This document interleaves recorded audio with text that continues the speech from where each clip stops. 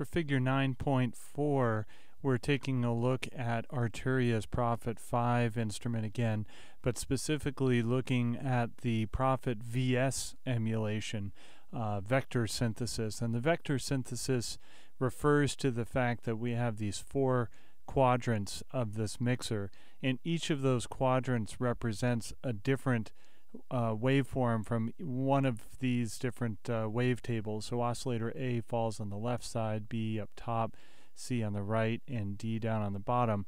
Changing these waveforms is as simple as just going clicking with the mouse right next to the name of the oscillator, and while you're holding the mouse down, scrolling it up and down.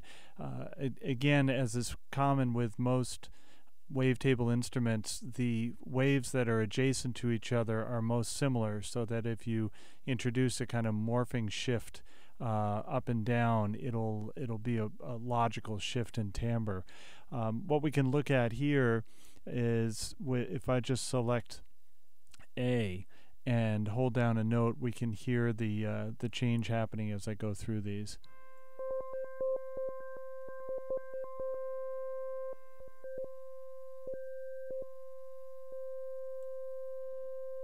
All right, and I've got that frequency up pretty high here. It's 2 octaves above the root note. And then if we take that to align it with B, where I've got that down an octave,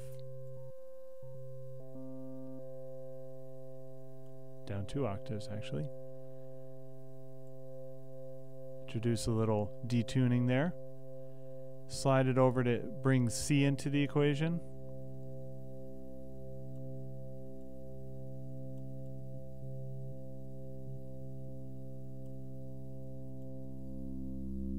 And then there's D.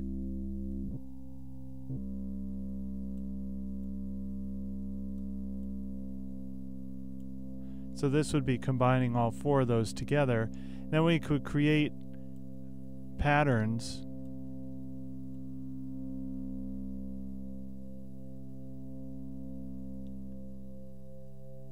where that's shifting over time and creating a more dynamic patch. So this is a different way of implementing 4 different wavetables that we can blend together and then have dynamic control over it in real time.